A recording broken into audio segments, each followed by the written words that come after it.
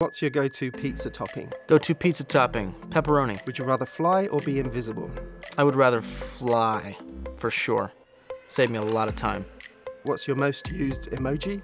My most used emoji is a combo package. Sunglasses on, pound fist. What's your secret party trick?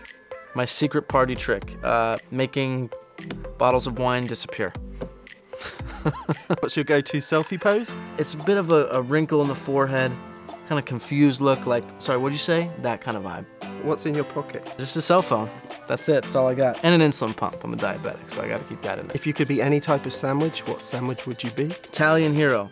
Turkey, salami, provolone, lettuce, tomatoes, pickles, olives, oil and vinegar, oregano. Would you rather have fingers as long as arms or arms as long as fingers?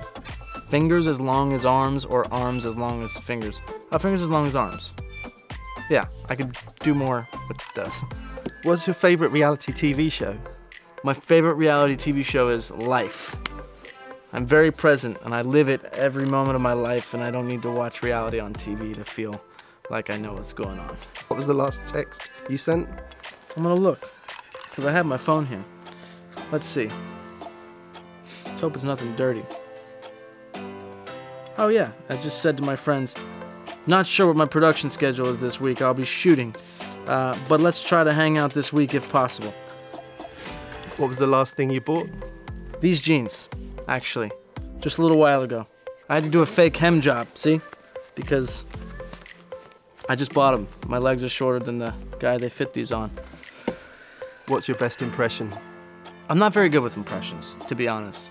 I've got a bunch of characters in my head that I like to pull out from time to time, but as far as impressions go, usually they end up being some sort of morph of an Australian and Russian accent, and I can't ever really figure it out, so I just sort of steer clear of it.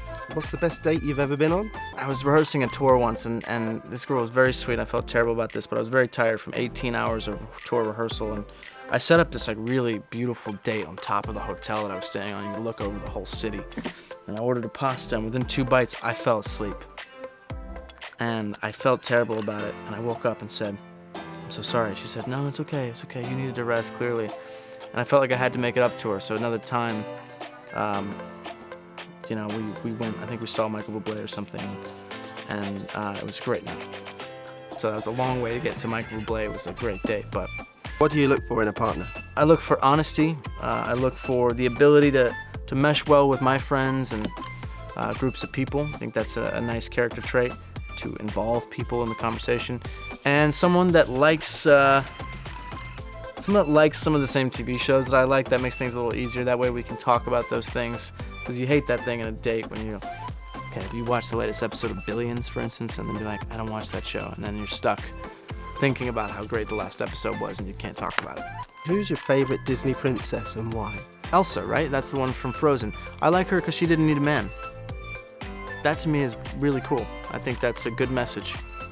And yeah, Elsa. And Jasmine. I love Jasmine too, though.